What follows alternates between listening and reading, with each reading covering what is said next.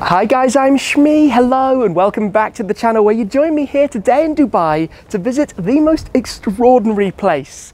I'm here at the Space Dubai, who have kindly welcomed me along to bring you for a visit of this epic location with the most amazing displays and a truly remarkable car collection. We're talking Divos, Elvas, LaFerrari Aperta, Monza, you name it, all truly special cars, limited editions, set in the most amazing surroundings. I'm of course here with the AMG GT Black Series during my tour to the Middle East, thanks to my friends at Quant Fury, but today is about the space, and mark my words, this is going to be special. Let's head inside.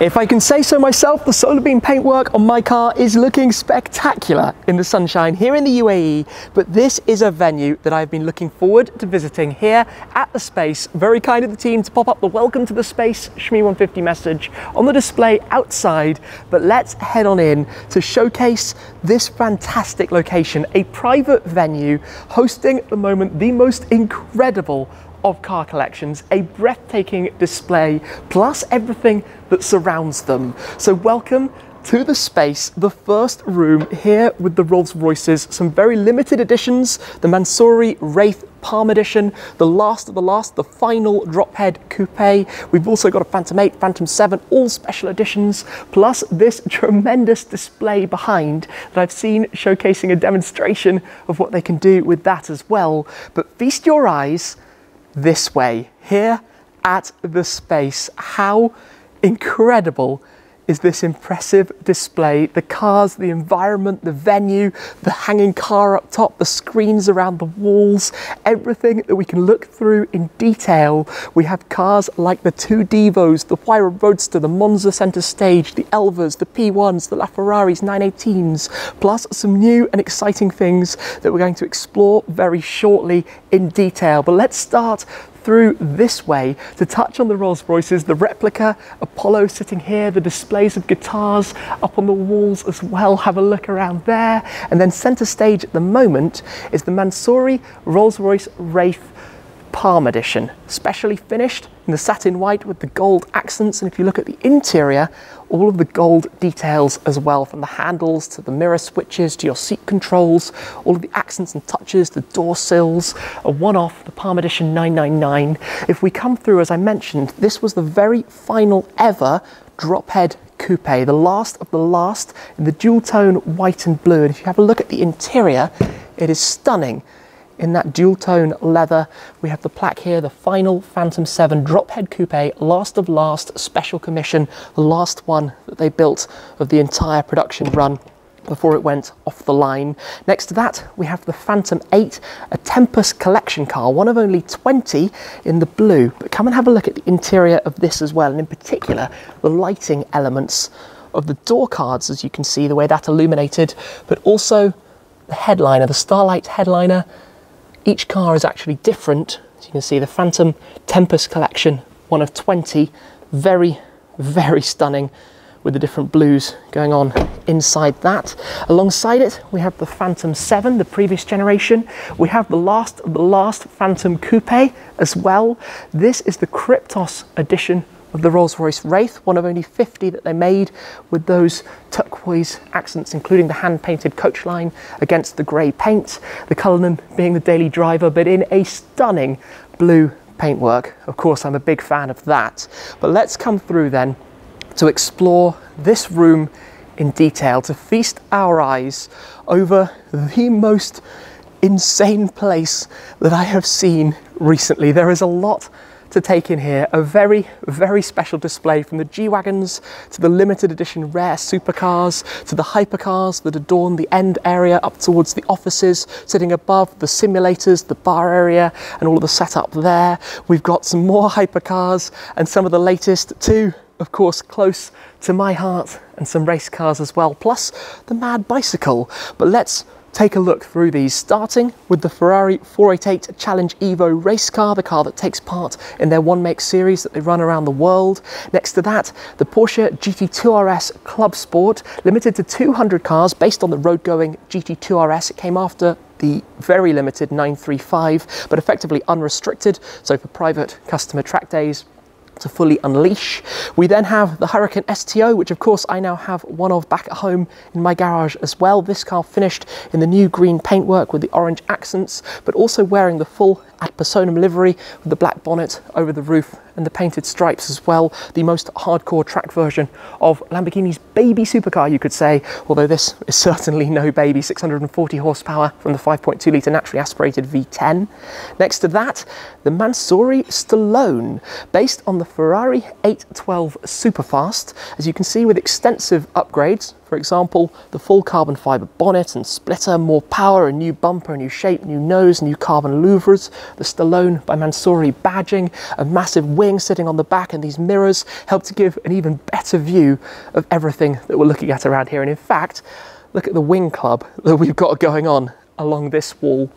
Next, we have the AMG GT Black Series. Of course, fairly familiar with this. This is Magma Beam, the original launch colour for the car, the Halo flagship colour, you could say. And boy, does it stand out. 730 horsepower from the 4-litre bi-turbo V8. Another car with a 4-litre twin-turbocharged V8, the McLaren Senna, one of 500, in this case the satin grey paintwork with the orange accents and details. Another car close to home, of course, with the Senna in my garage, one of 500 in total, 800 horsepower, mad machine. Next to that, we have the Holy Trinity, the Porsche 918 Spyder, the Ferrari LaFerrari, in this case the Aperta, the McLaren P1, in this case the Carbon Series. The 918 being Porsche's first full production hybrid hypercar, mixing the V8 with the electric motors for just shy of 900 horsepower, but setting the Nürburgring lap record time with it back then at 6 minutes and 57 seconds. This is the regular 918 as opposed to the Weissach, the even more hardcore version that was offered as well. We then have, as I said, the Aperta of the LaFerrari, one of my favourite cars I have ever driven on a glorious evening in Sardinia. Just over 200 in total that they made, having used some of the cars as media and marketing cars around the world to celebrate Ferrari's 70th anniversary, but 963 horsepower, 6.3 litre naturally aspirated V12 combined with electric motors, pure driving paradise. Now the cool thing about this P1 and the fact that it's a Carbon Series is that they only made 5 of them. There's one here,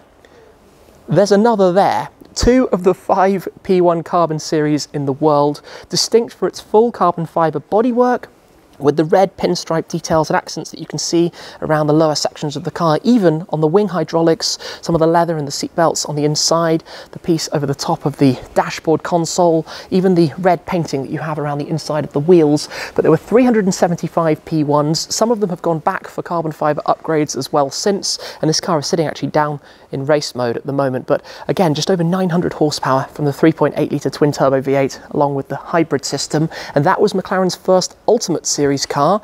This is the latest, the McLaren Elva, the completely open driving experience. Only 149 of them to be made in total, in McLaren's identity colour, the bright orange paintwork, super light, super powerful, over 800 horsepower with this open experience. And not only that, it also has this very clever technology to raise a component on the front bonnet to effectively reduce the buffeting that you experience inside by virtually pushing the air over the top. And as you can see, the wing of this just slightly lifted as well, but that would be quite the driving experience, I would reckon it has to be said. Just look at this car, something completely alien, window shieldless, although you could opt to have your car with the window shield should you prefer. But now we move on to the Bugatti Divos, a pair of Bugatti Divos. There are only 40 in the world, only 4 or 5 of those are here in the UAE, and we're looking at them. The hardcore Bugatti model, a complete expression of bespoke design, special details, and look at the dark blue carbon that goes against the strong blue paintwork that you have. This higher spoiler, still active, lifts up and moves around. These very impressive tail lights that you have. Look at the diffuser work, the central exhaust tailpipe, 1,500 horsepower coming from that quad turbo 8 litre W16, and looking truly special in the process as well. It's not every day you see one Bugatti Divo, and here we actually have 2. But first, let's talk about the Pagani Huayra Roadster as well, one of 100 Huayra Roadsters in total, 6 litre twin turbo V12, but a work of art as always, especially with the blue carbon bodywork and the lighter interior with the dual tone. This is A very, very nice specification. The gold dials to finish it off and match with the gold wheels on the exterior. All of the intricate details that you notice on cars from Pagani, the tricolore colours, the Italian flag, the active flaps that you have at the front, and those gold pinstriping details that run from the nose cone as well. A very, very good looking car. The second of the two Divos, in this case the satin white, contrasting with that turquoise paintwork that you have against it, found all around as well. Those three cars alone are quite the sight. And then we move to the second Elva from the collection. I would love to get behind the wheel and experience an Elva at some point soon. The P1 Carbon Series continuing, you're seeing one, and this is not actually in race mode, it's the normal aero mode, so the wing sitting in its middle position as opposed to all the way raised when the suspension is lowered. We have the LaFerrari, one of 499, originally 500 in total in the end. Ferrari's entry to that holy trinity. Another car that matches from my garage, the Solar Beam SLS Black Series, the original launch colour in fact of the SLS Black, 6.2 litre naturally aspirated V8, front mid-mounted, gull-wing doors that open up, the yellow interior against the yellow paint. I have in fact seen this very car in the past. Amazing to be reunited with it, but I didn't do Solar Beam on my SLS. I chose to go for Mystic Blue because I tend to avoid launch colours for cars, but wanted to have it on the GT Black, hence why it was resprayed to be in exactly this shade. We have the SF90 Stradale, soon to arrive in my garage in a couple of months as well, in fact, in Rosso Corsa. This is the car in a very similar actually spec to mine, in the sense of not being the Assetto Fiorano, the same wheel option, and more of a, I guess, road-going specification. We move to the Lamborghini Aventador SVJ Roadster, the 63, one of only 63, in addition to the 900 SVJs, and then the Roadsters that they made, the 800 Roadsters that followed. They also made 63 for the most VIP of customers and clients.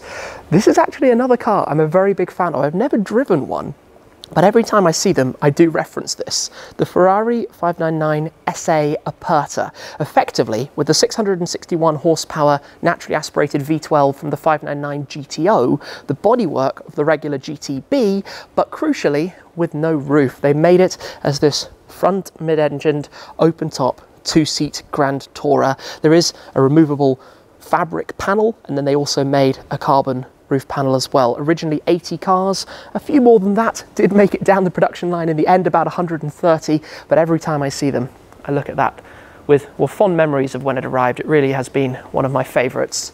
Next to it is the Hurricane Evo GT Celebration, one of only 36 that they made. You normally see these in the green with the orange contrast, as opposed to the blue with the yellow, but this was effectively launched to celebrate various results and successes for Lamborghini's Squadra Corsa race team. In fact, we have the specifics just here of the Daytona and the Sebring race wins, but based on the Hurricane Evo with that special livery. And another car with a special livery is the 70th anniversary Ferrari F12 Berlinetta. The fun of this was, in their 70th anniversary, having been founded back in 1947, in 2017, they made 70 each of 5 different models in the various liveries which link back to historical cars, race cars, or wins. So here obviously we have the pearl white paint with the blue and red accents, the painted Scuderia shields, and that red heritage style interior. Have a look at the seats here with the squared quilting you can see in the center of those. Next to it, the Pista Spyder. Spyder, I believe perhaps slightly more limited than the Pista Coupe. Of course, the 3.9 litre twin turbo V8, lots of power. In fact, a car that is surprisingly quick, I can tell you from experience driving it. We've got the 3 G Wagons here as well. This is actually a Hoffler G63. Hoffler do some tuning works up to 800 horsepower. I think it's the HG 800. We've got carbon fiber components, and we've got the completely reworked interior in the orange here to contrast against the black interior. It's a very bright interior, but I do actually quite like the look of that. We've got the Brabus 800 XLP Adventure. Now these are very rare. They only made 8 of them in total, taking a new G63, extending it, lifting it, portal axles, 800 horsepower from it, completely retrimmed by the magicians at Brabus, and critically adding the pickup bed in the back, which can of course be used for various different things. But the 800 XLP Adventure first edition, which I did drive at one point, awesome fun out in that. And we also have the Mansouri Gronos. The Gronos is Mansouri's full tuning package that they offer for the G63. So as you can see, it's wider than standard. Of course, more power, larger wheels, lots of carbon fiber in traditional Mansouri style. We have the unique weaves, this new diamond style weave there on the spare wheel cover, for example, and then around towards the bonnet. That carries through also even the trimmings and extra details.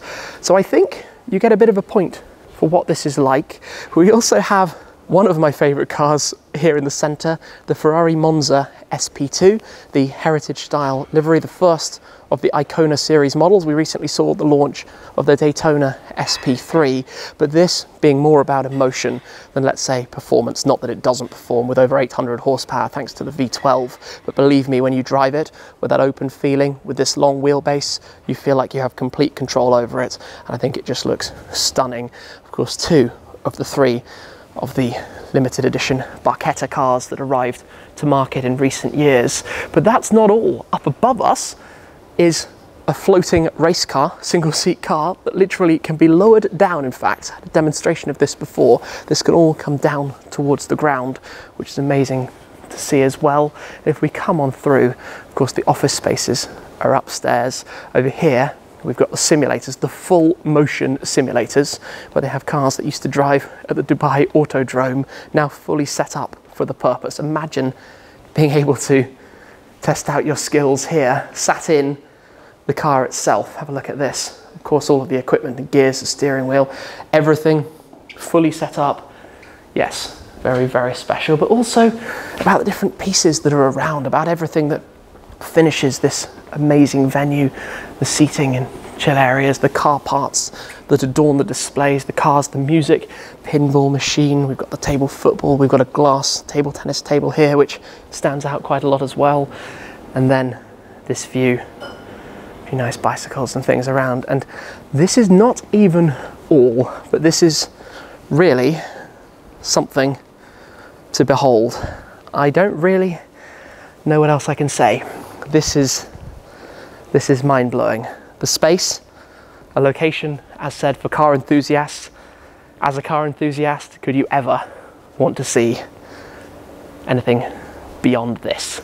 I think it's safe to say that this piles on the pressure just a little bit for the Museum. That wonderful full height glass on the mezzanine for the office area, this bright finish to the floor, and of course the cars that are on display here at the space, and even some of the memorabilia, like for example a race suit from Niki Lauda nonetheless. Anyway, what a fabulous opportunity to be able to come and explore here at the space. As I said, a private venue, invitational only, but today to be here, to be able to see all of the cars, to be able to see some of the other things on display, like the Apollo replica here, the prancing horse just over there, and to take a full look around. What an awesome, awesome visit to a truly impressive location here, now back out into the sunshine. That has been, as I said, breathtaking to behold. The Space Dubai have put together something unlike anything else that I have ever seen here in Dubai, and I would imagine it's only going to get even better. So hopefully we'll be able to see more things here in the future. But for today, thank you very much for watching. I'm going to hop back into the AMG GT Black Series out here in the Middle East, thanks to my friends at Quant Fury. Absolutely awesome. Do check out the space on Instagram, also their YouTube channel. The links are down below for those. But for today, that is all. Thank you very much for watching, as always, guys, and I'll see you again very soon. Cheers.